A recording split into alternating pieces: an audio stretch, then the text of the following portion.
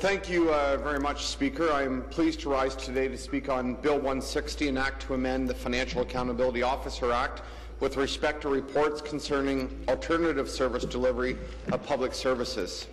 Of course, this is a private member's bill introduced by my friend and colleague, PC critic for government accountability and MPP for Etobicoke-Lakeshore, Mr. Doug Holyday. And it's an area that MPP Holyday brings a lot of experience and a lot of knowledge to.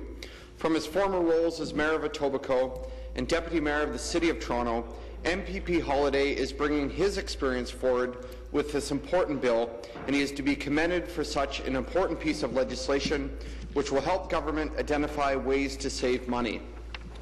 Speaker, given the current state of our economy in this province, and as current agreements and contracts begin to expire, government unions should be forced to compete with the private sector to provide government services. We can no longer simply turn over a blank check regardless of service, regardless of cost. One only needs to look as far as the maintenance contract at the Toronto District School Board, where taxpayers paid over $143 to install a $20 pencil sharpener.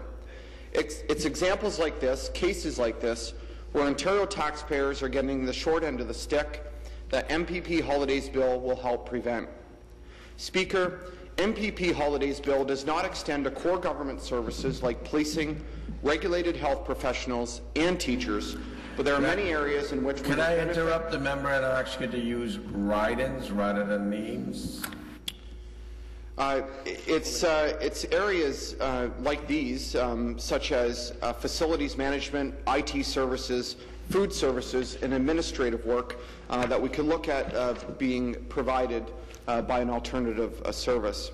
Speaker, when we implement open and fair competition to the public sector, it does not matter whether government employees or those working in the private sector earn the contract. The goal is for obtaining the best value when using taxpayers' money in the best possible services. Taxpayers win, Speaker. And that's really what this bill is all about. Who can do the best job at the best price for Ontario taxpayers?